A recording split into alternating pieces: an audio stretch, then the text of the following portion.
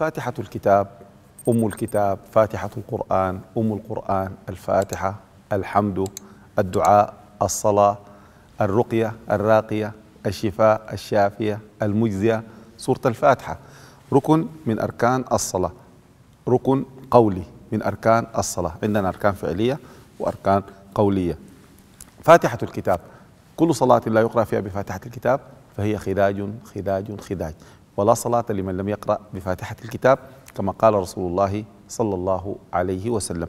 بعد الاستفتاح نشرع الاستعاذة، أعوذ بالله من الشيطان الرجيم سرا بسم الله الرحمن الرحيم، سرا أو جهرا. ورد النبي عليه الصلاة والسلام أسر بها، ورد جهر بها صلى الله عليه وسلم. بعد ذاك الفاتحة السبع المثاني، السبع المثاني في كل صلاة في كل ركعة بنقراها.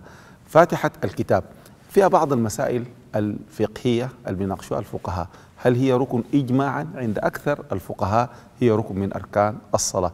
طيب عندما يقرأ الإمام فاتحة الكتاب المأموم يعمل شنو؟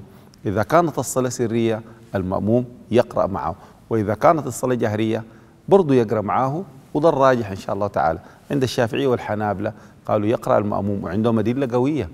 أيكم ينازعني القرآن؟ الرسول عليه الصلاة والسلام سأل أصحابه قال رجل أنا يا رسول الله، قال عليه الصلاة والسلام لا تفعل إلا بفاتحة الكتاب. إذن المأموم يقرأ مع الإمام فاتحة الكتاب، أو ما يقرأ معه برضو واردة، واستدلوا لا صلاة لمن لم يقرأ بفاتحة الكتاب إلا أن يكون وراء إمام، ومن صلى وراء إمام فقراءة الإمام له قراءة كما قال النبي عليه الصلاة والسلام. خلاصة الكلام نقول شنو يا أخواننا؟